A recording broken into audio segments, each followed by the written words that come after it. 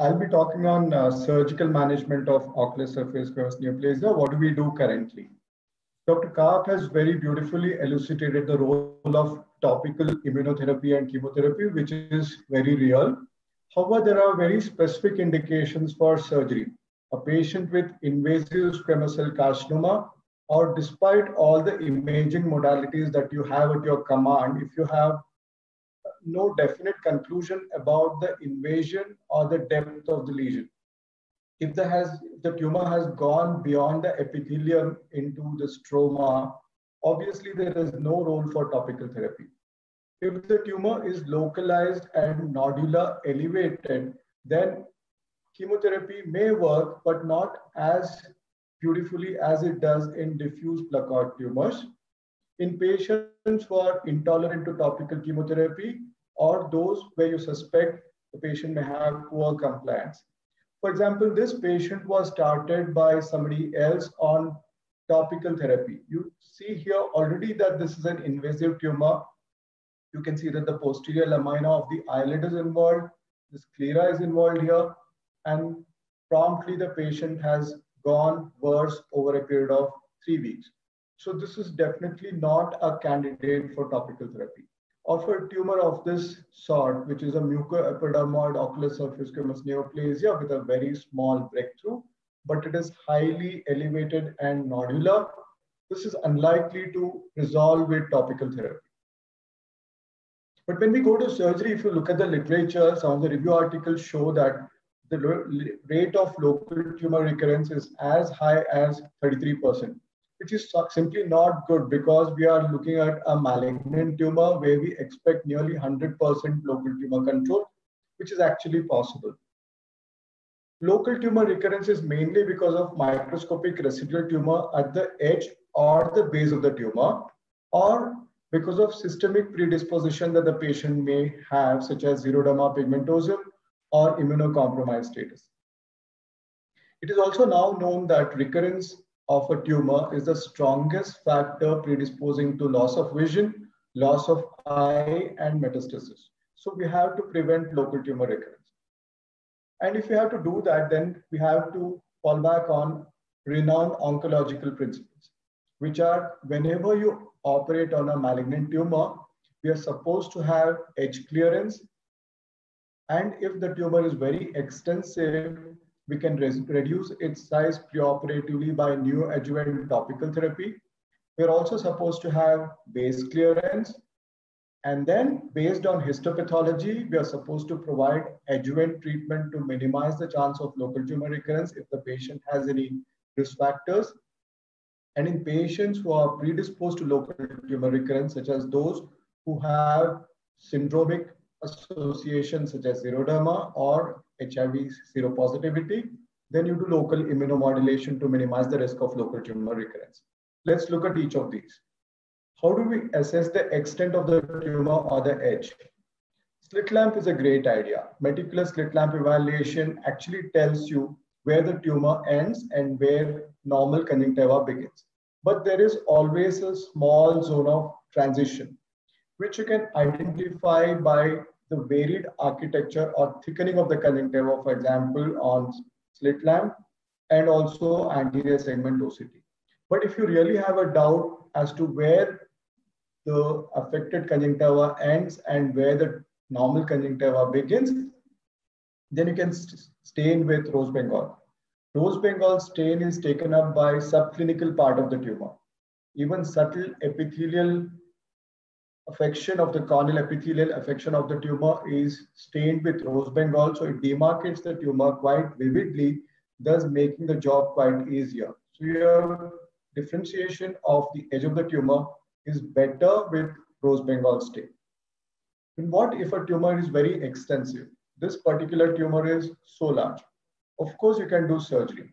But if you can reduce the tumor by using neoadjuvant chemotherapy or neoadjuvant immunotherapy, this larger tumor has now been restricted to a smaller residual. That's because this is the tumor epicenter where most likely invasive squamous cell carcinoma is supposed to be. That is surrounded by a zone of carcinoma in situ, severe, moderate, and mild dysplasia, all of which goes away with topical therapy. And what you finally have is a small residual tumor to excise. So if you have a very large or a diffuse tumor, and finally, if surgery may be required, despite which you can try topical therapy to reduce the extent of final surgical intervention. Edges are relatively easy, but what about the base? One way of assessing the base is to move the tumor on top of sclera by moving it with a wet cotton tip applicator. But if a patient has an episcleral adhesion of a tumor like this, the tumor is adherent to the episclera, we have no way to know whether the tumor has involved the sclera or not, or how deep into the sclera is it. Then you fall back on imaging. OCT and TAO are very methods to image the depth of the tumor. In this, you see clearly that the tumor is involving only the conjunctiva. Tenons, in fact, this bubbly layer is tenons, is free, episclera is free. So your plane of dissection can just be subtenons. So you preoperatively know the depth of the tumor if you do anterior segment imaging. This is a patient where there is predominantly corneal ocular surface squamous neoplasia. We don't know how deep into the cornea is it. Would we be able to excise it completely or not? You do UBM and you clearly see here that this particular part of the corneal stroma is thickened as opposed to normal stroma there. So corneal stroma is full thickness involved here. Either this patient would need a penetrating keratoplasty or you have to resort to plaque brachytherapy. In patients who have extensive tumor where you cannot do gonioscopy or when you cannot see through the tumor to see if the angle is involved, then again anterior segment imaging is very useful to know if the patient already has iris, anterior chamber angle, or ciliary body extension. In such patients, enucleation or extended enucleation is a choice or plaque brachytherapy. Good news about imaging is that it actually correlates with what we see on histopathology. You see the OCT here is very, very closely mimicking the final histopathology that we have. So imaging is very useful in predicting the depth of the tumor. What is bad about imaging is that if there is a lot of keratin, then there is shadowing. So that precludes assessment of the depth of the tumor. If a tumor has a lot of keratin, then you may not be able to reliably assess the depth of the tumor. So it will be a judgment call on the table as you operate. When we talk about surgery, we talk about excision with tumor-free margins, alcohol-assisted keratoepitheliectomy, cryotherapy to the resection edge, cryotherapy to the resection base is optional. But this is mandatory, excision with 4 mm tumor-free margins, alcohol-assisted keratoepitheliectomy for the corneal epithelial component of the tumor, resection edge cryotherapy with a 3 mm cryoprobe will give you an additional 3 to 4 mm margin clearance for subclinical part of the tumor, which you may not be able to pick up on slit lamp, may not be able to assess on imaging, may not even be able to stain. Cryotherapy to resection base is limited to patients where there is 1 or 2 clock hour of tumor adhesion slightly deeper into the cornea or onto the sclera, where you think that there might be microscopic residual despite doing a lamellar surgery there. Lamellar keratectomy is reserved for patients who have tumor which has gone beyond the Bowman's membrane. Bowman's is a very good barrier to the tumor to go into the stroma. So you don't want to disturb Bowman's, but the tumor has already gone into the stroma and it's superficial. Then you can do lamellar sclerectomy, lamellar keratectomy. And similarly, for superficial invasion into the sclera, you do lamellar sclerectomy. This is a video clip that shows the way we do excision of ocular surface squamous neoplasia. After having localized its extent, we mark the edge of excision with a bipolar radiofrequency electrode and excise either using a monopolar RF electrode or scissors is perfect. The edge is being excised at this point in time, then the edge is held, the unaffected edge is held with a forceps, and the tumor is dissected off the episclera under visualization. As you approach the limbus, the blood vessels which feed the tumor have to be cauterized. Then you dry the cornea and apply absolute alcohol to the leading edge of the tumor about 3 to 4 mm beyond the visible edge of the tumor. to denature the corneal epithelium and also make it loose so that you can simply scroll it off the Squamous membrane. Then you reach the limbus from the corneal epithelial side. We have already reached the limbus from the conjunctival side.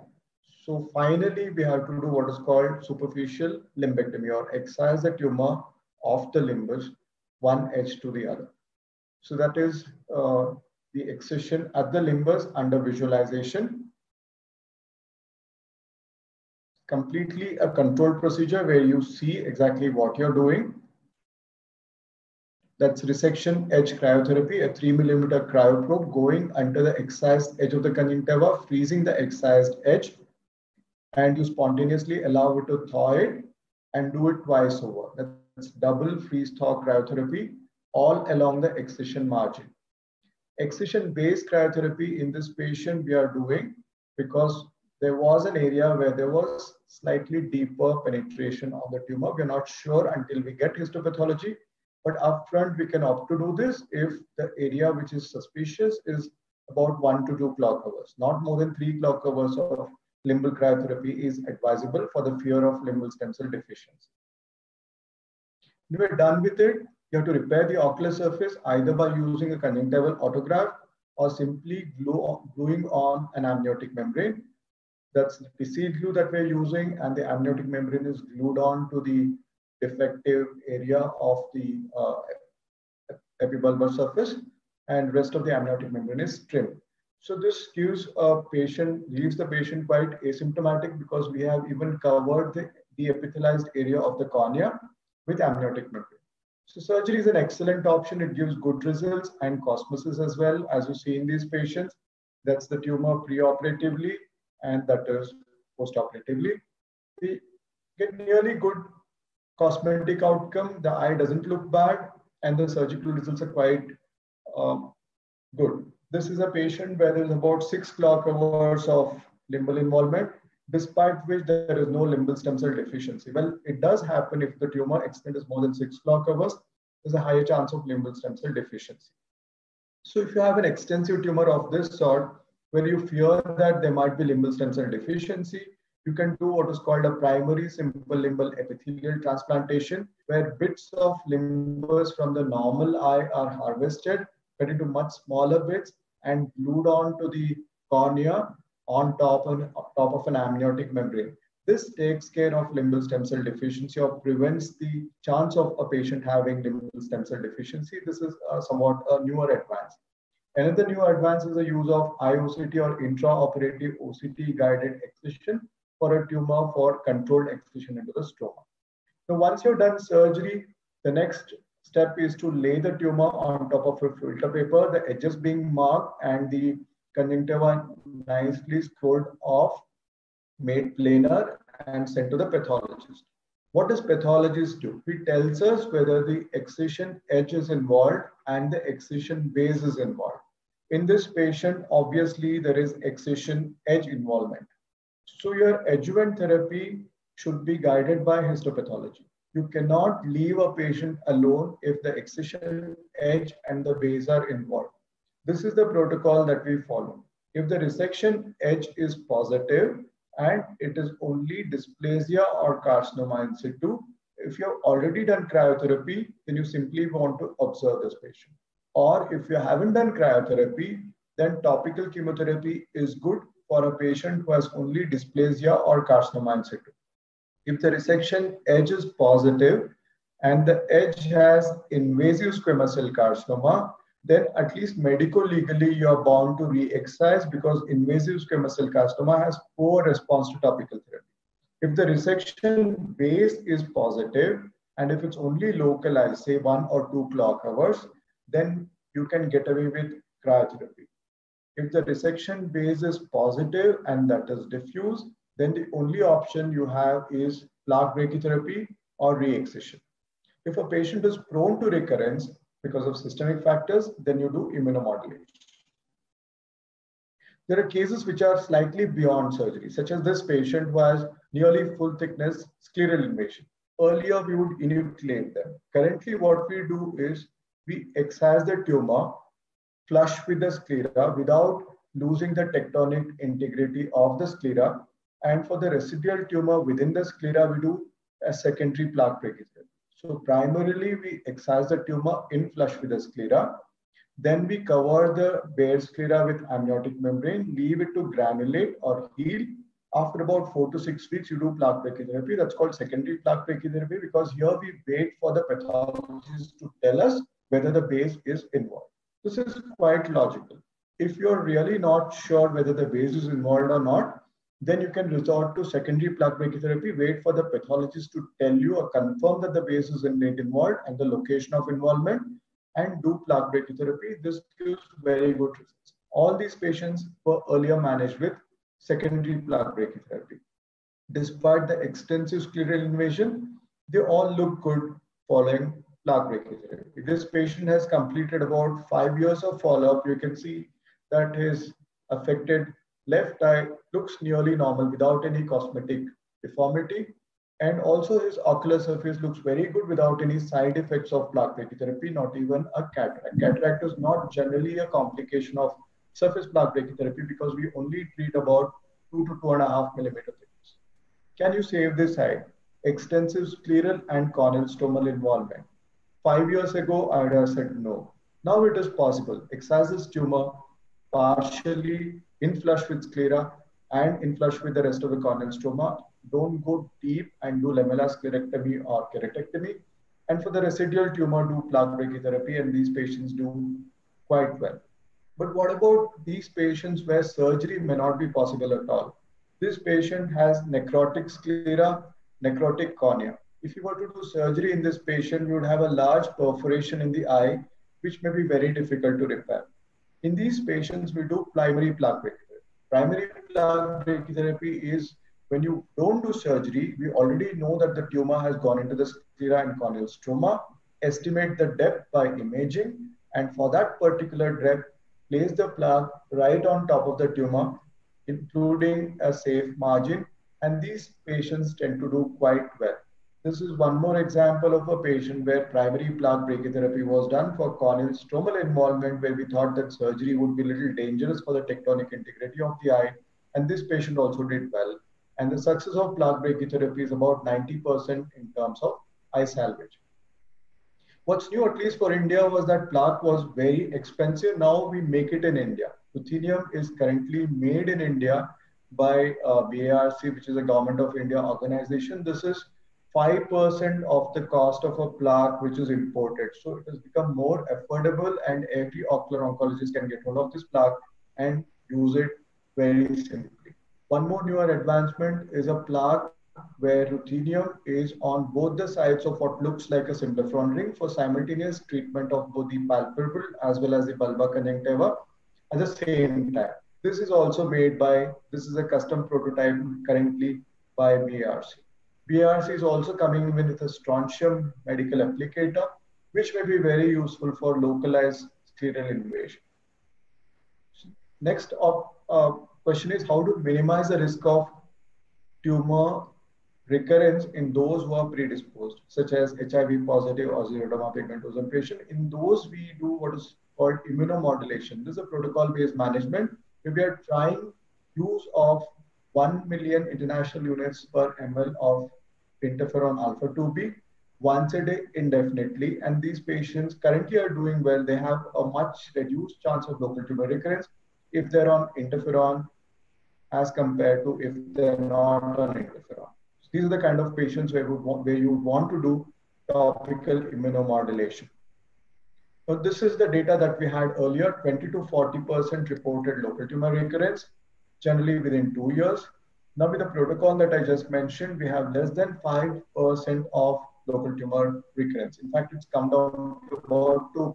So in conclusion, I would say that excision with tumor-free margins and resection edge cryotherapy provides impressive tumor control in patients who have a specific indication for surgical excision beyond what you can do for them by means of topical therapy. Of course, you have to take care of oncological principles such as edge control and base control with appropriate imaging, and also histopathologically guided adjuvant therapy for much better outcomes. Thank you so much.